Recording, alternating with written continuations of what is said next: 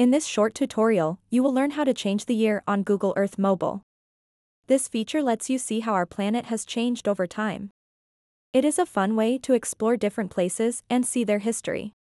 To get started, open up the Google Earth app and then tap on the search button at the top left corner. Then type in a city or an area you want to explore. And then tap on this button in the top right corner. Now you'll see an option called timelapse. View a global time-lapse video of the planet from 1984 to today. Go ahead and toggle on this switch.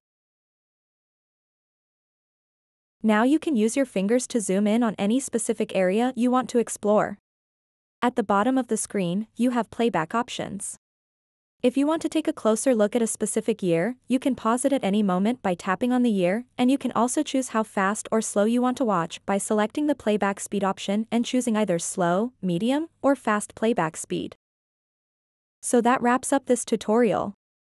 If you have any questions about this whole process, please let me know in the comments section below.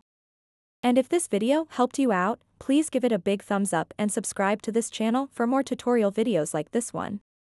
Thank you so much for watching and have a good day.